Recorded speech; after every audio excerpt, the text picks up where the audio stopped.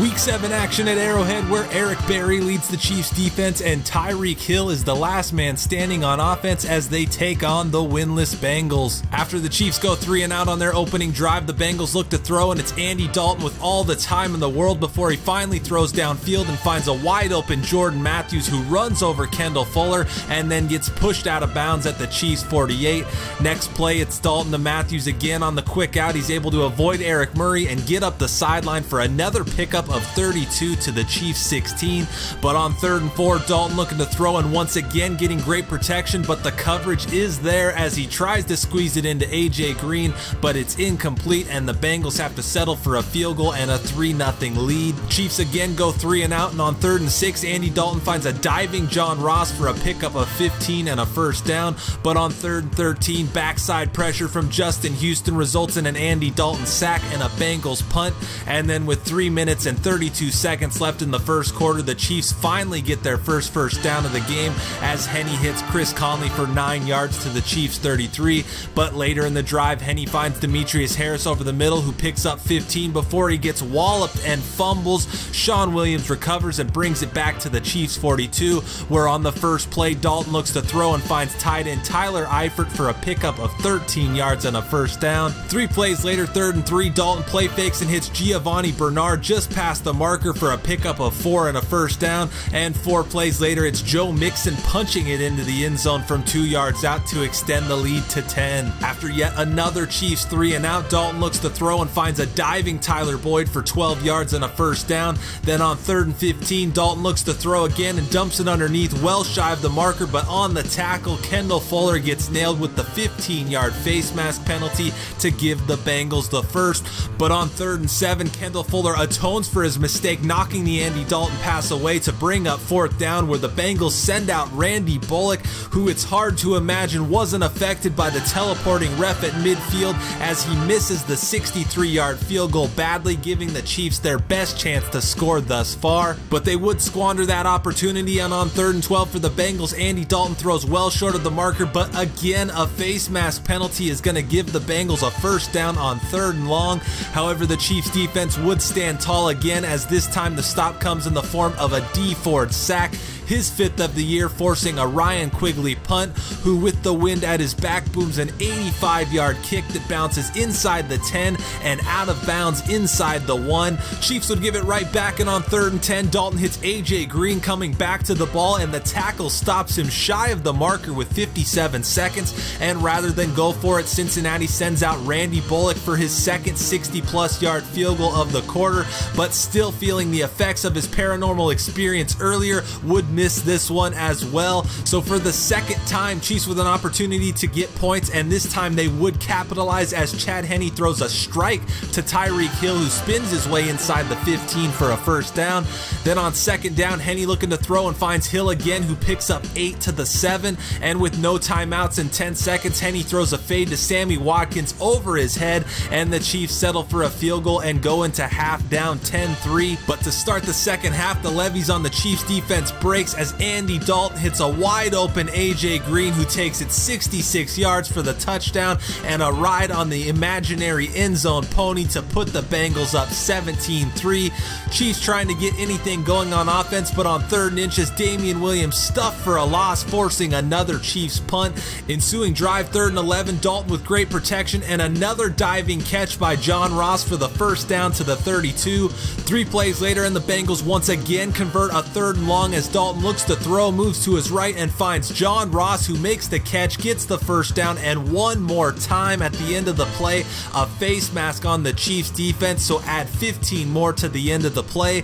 Chiefs defense would hold again though, as Dalton hits Tyler Boyd, but he only gets 9 on 3rd and 10, and Randy Bullock comes out and puts this one through to push the score to 20-3. Chiefs offense continuing to look for any kind of life, and on 3rd and 19, Henne finds Demetrius Harris for 27 yards to keep the drive alive. 2 plays later, backs against the wall again, and Henne finds Damian Williams for 16 yards, but 1 shy of the marker. And on the next play, Henne looks for the crosser to Chris Conley, who drops it, bringing up 4th down, where the Chiefs try to pick it up on the ground, but Damian Williams is once again stuffed. Bengals take over. Following the turnover, 2nd and 19 after a sack, and Andy Dalton finds AJ Green for the 1st down and a pickup of 21. 5 plays later, first play of the 4th quarter, and Andy Dalton is going to find a wide open Tyler Boyd in the back of the end zone, who gets both feet down to push the Bengals lead to 27-3. Ensuing drive, Chad Henne looks to throw and finds a wide open Clayton Fedulum, and that would be his last throw of the day as Andy Reid pulls the plug on Chad Henne, bringing in Chase Litton, who on his first career pass hits Demetrius Harris for 10 yards on a 1st down. Next play, Litton throwing again and hits Chris Conley over the middle, who bulldozes forward for 22 yards and another 1st down. Next play, Litton makes it 3 for 3, hitting Conley again, this time for 7 yards near the marker. Then on 3rd down, Litton uses his legs to enter Cincinnati territory, but after 3 straight incompletions, 4th and 10, and Litton throws it right into the hands of Sammy Watkins, who drops it, and the winless Bengals come into Arrowhead and take down a Chiefs team without arguably their 3 biggest weapons, and they really looked the part as the Chiefs only gained 261 total yards and turn the ball over 3 times. The defense does what it can, sacking Andy Dalton 4 times, but surrenders the big touchdown to AJ Green, but offensively just abysmal as they only get 12 first downs, and the Chiefs with major question marks moving forward as they fall to 3-4 and host the 5-2 Broncos next week in a must-win game, while Cincinnati heads home to host the 1-5 Buccaneers. All right, guys, so we lose, and that's obviously a rough one because the Bengals were 0-6 to begin with, but more importantly, we fall below 500 at 3-4, which is definitely not where we want to be in terms of making the playoffs, but really not too much to say about that one. Definitely not at full strength, but got to figure something out to make do, or the ship is going to sink fast.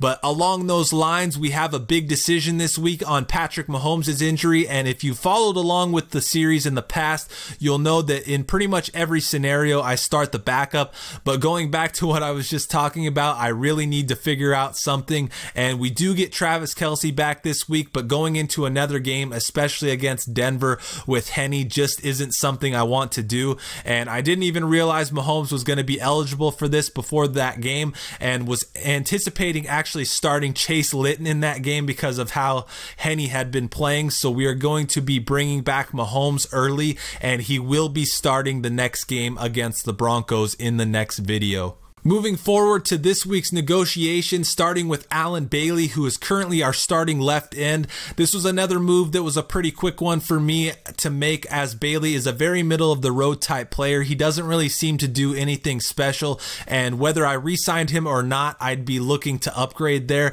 So letting him go doesn't really affect me one way or the other. And it's a similar story for the second negotiation of the week, which is the wide receiver Chris Conley.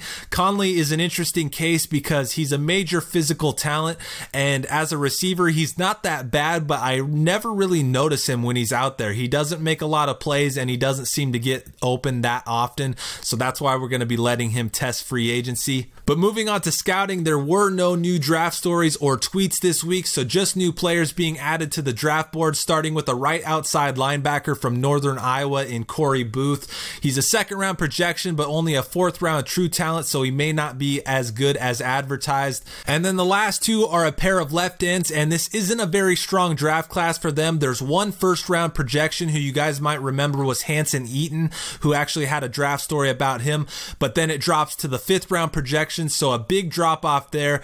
But Courtney Ricks from Alabama and Bennett Harewood from Penn State make the draft board this week as we look for potential options to replace Allen Bailey moving forward.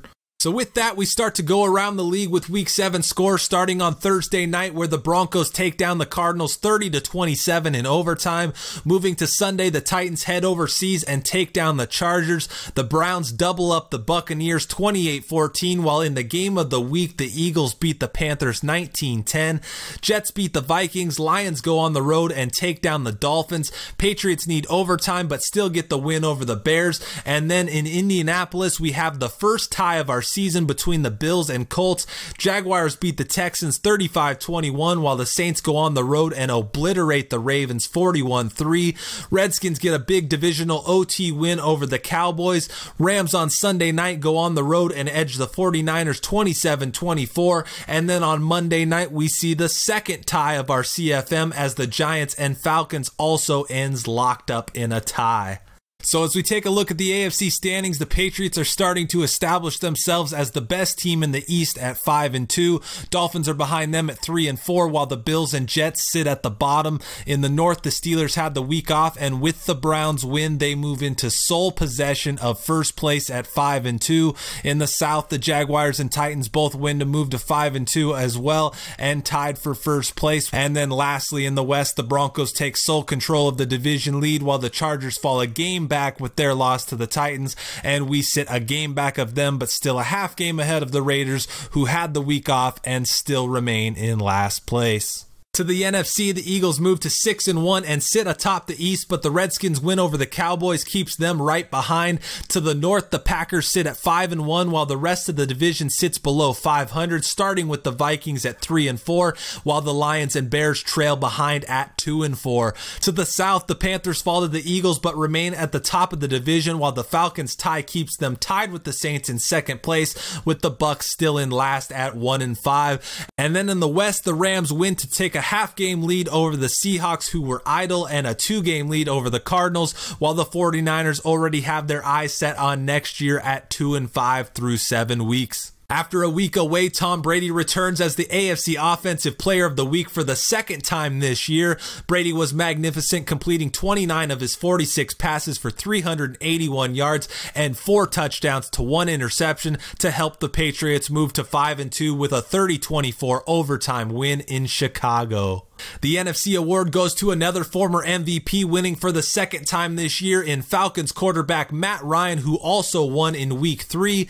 Ryan was 32 of 54 for 412 yards and 2 touchdowns. However, it wasn't enough as the Falcons couldn't pull out a victory and ended up with a 21-21 tie on Monday night versus the Giants. For the 4th time this year, the AFC Defensive Player of the Week comes from a member of the defense that we faced that week. In this case, it's Bengals linebacker Vontaze Burfict. Burfict was in on 12 tackles, with 3 of them coming behind the line, and also added a sack and a forced fumble to help the Bengals earn their first victory of the year over the short-handed Chiefs. To the NFC, 7th-year linebacker Levante David takes home the award. David accumulated 10 tackles, all of which were solo and 1 for a loss. David also added a sack, pass deflection, and forced and recovered a fumble, but it wasn't enough as the Buccaneers were easily dispatched by the Browns at home by a score of 28-14. On to the league leaders, where passing yards leader sees both of our offensive players of the week featured in the top 5. Leading the way is AFC winner Tom Brady, followed by Marcus Mariota, and then NFC winner Matt Ryan. Behind them, tied with 1,969 yards, is veteran Alex Smith and rookie Sam Darnold. Tom Brady also leads the way in passing touchdowns with 21 on the year and a 3-touchdown lead over Carson Wentz, who is in second. Blake Bortles, Jimmy Garoppolo, and Marcus Mariota round out the top 5 with 17, 16, and 14 touchdowns respectively. Ezekiel Elliott's rushing lead now sits at 131 yards over second place, as he's the only back over not only 700 but also 800 yards rushing on the year. Todd Gurley sits at second, 55 yards ahead of David Johnson. Leonard Fournette and Le'Veon Bell are 4th and 5th and only separated by 4 yards. Todd Gurley has found the end zone more than any other running back in the NFL with 8 rushing touchdowns. Alvin Kamara sits only 1 behind with 7, and behind him remains a 3-way tie between the leading rusher Ezekiel Elliott and a pair of Freemans in the Broncos rookie Royce Freeman and the Falcons veteran Devontae Freeman. This week sees a new receptions leader as Marquez Valdez-Scantling had the week off, which allows for Titans receiver Rashard Matthews to take the top spot. 1 behind him is Jets receiver Jermaine Kearse. Julian Edelman is only 3 back with 44 catches, while Julio Jones and Browns rookie Antonio Callaway are tied 1 behind him with 43 receptions. Julian Edelman takes over the lead in receiving yards over last week's leader Jamison Crowder, but only by 2 yards. The league's receptions leader Rashard Matthews pops into the top 5 with 559 yards receiving, ahead of a pair of AFC West receivers in the Chargers' Tyrell Williams and our very own Tyreek Hill. Keelan Cole added another touchdown through the air this week to put his name alone at the top of the leaders with 7 touchdown catches on the year. Jamison Crowder adds 2 of his own to move into a tie for second place with Tyreek Hill, and then 2 of the multiple players to have 5 touchdown catches on the year are the Patriots' Julian Edelman and the Eagles' Alshon Jeffrey. Defensively, Mark Barron leads the way with 53 solo tackles on the year. Zach Cunningham only sits 1 behind with 52, while Sean Lee is only 1 behind him with 51. Rounding out the top 5 are a pair of former SEC linebackers in the Giants' Alec Ogletree, who played at Georgia, and the 49ers' Reuben Foster, who played at Alabama. Roll Tide. Von Miller was shut out of the sack column last week, but added 2 this week against the Cardinals to take the top spot.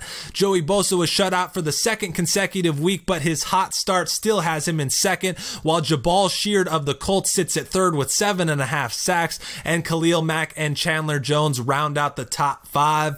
And then lastly, for the leaders, Casey Hayward added a pick this week to become the first defender of the year with 4 interceptions. Behind him is a slew of players with 3 interceptions, and among them are the Broncos' Chris Harris Jr., the Cardinals' Patrick Peterson, the Rams' John Johnson, and Steelers rookie Terrell Edmonds. As we look at Week 8's schedule, things kick off on Thursday night with a matchup between the 3-4 Dolphins and the 0-7 Texans. Moving to Sunday, the action starts with a potential Game of the Week candidate with the 6-1 Eagles traveling to Jacksonville to take on the 5-2 Jaguars. And then Patrick Mahomes returns from injury, trying to be a hero and get revenge on the Broncos. Huge AFC North game as the Browns head to Pittsburgh with a chance to establish themselves as the division leaders. Redskins at Giants in a big NFC East game, Seahawks at Lions, Bucks at Bengals in the dud of the week, Jets at Bears in another dud, Ravens at Panthers, Colts at Raiders, 49ers head to Arizona, another Game of the Week candidate as Green Bay takes their 5-1 record to Hollywood to face the 5-2 Rams. Then on Sunday night, the Saints head to Minnesota looking to exact revenge for last year's Minneapolis Miracle. And then capping off the week on Monday night is an AFC battle between the Patriots and Bills, while the Falcons, Cowboys, Chargers, and Titans are all off this week. Alright guys, so that's going to do it for Week 7. Join me next video as we have an absolutely huge game against our division rivals in the Broncos and look to exact some revenge for that very exciting but also devastating loss we had on Monday night in Denver.